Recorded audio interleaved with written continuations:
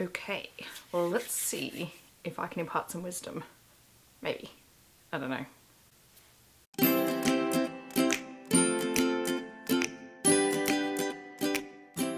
Hi guys, it's Steffi from the Novelty Corner. Welcome back to my channel. Today I'm going to be sharing with you some of the ways that I get through so many books in a week, because I tend to average about 3 books a week.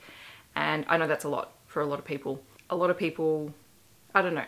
Some people feel like they should be reading more, and I really don't think that's the case, because I love to read and I can get through 3 books, but I never think that I have to get through 3 books. For me, it's always just about reading things that I love and getting through it. So whether you read 3 books a week or 3 books a month or 3 books a year, it really doesn't matter. As long as you're reading and you're enjoying what you're doing, that's the most important thing. But if you are looking for some things that might help you read a little bit more than you normally do, these are my tips. I don't think any of them are new or original. There's probably a lot of people who've talked about these before, but these are the ones that work for me personally. And I think that's the key word. You have to find what works for you, so there may be a little bit of trial and error involved. And the most obvious one, I think, is always have a book with you. I tend to be a bit of a hermit at my place, so I have all of my books at my disposal whenever I want it. But I have been getting really good at taking books with me when I go on the bus or on the train. I also have a whole lot of ebooks sitting on my phone, and that means even if I don't take a physical book with me and I want to read something while I'm traveling, I've got something on my phone that I can read. So the ones on my phone they're backup books basically. They're books that I might enjoy reading at some point, so I've got them there, and if I feel like reading an ebook, I can pick them up. An addendum to that point, if you're at home and you're reading, keep the book that you want to read somewhere visible. So don't just hide it on a shelf, because chances are you're not going to pick it up. Leave it on your bedside table, leave it next to your favourite chair or whatever, so that it's a physical reminder for you to actually pick it up and read it, because if you can't see it, chances are you're going to ignore it. Another really good tip, if you're someone who struggles to pick up books and read them, is try and find out what you really like to read, because if you've got books that you're really interested in reading, you're more likely to pick them up than if you've just got a book sitting around. So for me personally, if I've got a historical fiction book sitting there, chances are I'm not going to read it, because that's not my genre. I will read them, but if I've got other things that I want to read first, I'm going to pick those up. It's just the way that it is. Do a little bit of research, find out what your friends are reading, find out what other people recommend to you, and then you can sort of build up a bank, and then you've got a little bit more choice, because choice is really important. You want to be able to, pick and choose from things, because depending on your day, you might be in the mood for one particular thing. Another day, you might be in the mood for something completely different. And, changing it up and reading different things is not going to cause problems, but you need to just know what you like to read. It's going to help you in the long run. Make time to read. Set aside time during the day to do it, whether it's 5 minutes, 10 minutes, an hour, whatever you're going to do. Have a routine. I read from about 8 o'clock every night. I would prefer to read rather than watch TV, so that's my preference. There are some nights where I don't do that. I'll sit down and I'll watch a movie or watch TV or whatever. But for the most part, from about 8 o'clock onwards, that's my reading time. I have a cup of tea, I sit on the couch, I read, I might sit on my reading chair in my room. I get cozy, I get snuggly, and that's it, because like I said before, hermit.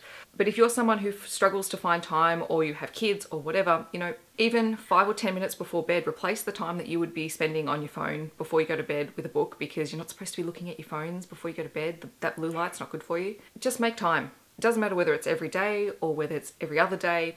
Find what works for you and stick to it. We are creatures of habit. We like routine. Routine helps us get through what we need to get through on a daily basis, so use it. Use that natural instinct. The next tip is something that I only do occasionally. Some people find that reading multiple books at the same time will help them. My thing for that would be, make sure you're reading different formats, so a physical book and an ebook. That's usually the extent of what I can do. I can normally have 2 books on the go if I need to. I prefer not to. I prefer to read a book straight through.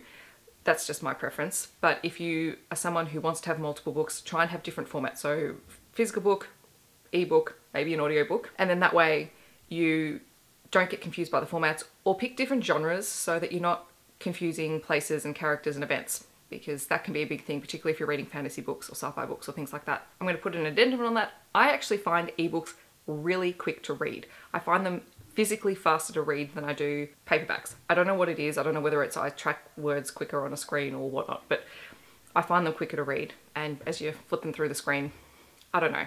Let me know in the comments, do you read ebooks? Do you find that as well? I just find them a lot faster. You can usually get through them maybe an hour quicker or something like that. I don't know, it's very strange. I don't personally use them, but audiobooks can also be another good way to get through books, particularly if you don't have time to sit down and physically read. You can put it on in the background, you can walk around the house, you can do your chores, you can do whatever you need to do. The good thing about audiobooks, most of them you can speed up the audio as well. So if the narrator is quite slow, you can actually speed up the audio so that you get through it in half the time, which is interestingly enough how I watch YouTube videos, because I like watching a lot of things. So you can do the same thing with audiobooks. The last one, and I'm going to say this is the most important one. Do not put pressure on yourself. I'm guilty of doing this, but don't put pressure on yourself to read. Get your routines in place, find the books that you love, and make time to read. But if it's not happening, don't push yourself, don't force yourself to do it, because ultimately you're going to get frustrated. And if you're frustrated, you're not going to enjoy the book, you're going to hate reading, and you're going to put it down and you're never going to pick up the book again. Simple as that. Make sure you're in the right headspace, enjoy your books, enjoy your reading, and if it becomes like too much of a work or a thing you have to do, put it aside and come back to it at a later date. Like, make a time to do that so you do come back to it and you don't just leave it there. But take that pressure off yourself, because we all live busy lives. We are human beings. We have things that we need to get done. Reading should be fun and enjoyable and relaxing, and you don't want to make it any worse than that. Those are my tips for reading books, or trying to read more books. I don't know, how do you want to say it? Tips for reading more books. Reading is enjoyable and I love it. Not everyone does, and that's fine. But for those of you who do, you want to get yourself into a good space and you want to enjoy what you're reading, because that's what it's there for. It is a form of entertainment. Unless you're reading information books, and then it's a form of information. Don't mind me. A little bit delirious. I hope this video has been useful to you. Let me know in the comments, do you have other tips for how to read more books or how to get more out of your reading time? Let me know that down below. Don't forget to like and subscribe if you would like to see future videos from my channel. I hope that wherever you are in the world, you're having a wonderful day, and I will catch you guys in my next video. Thank you so much for watching. Bye guys.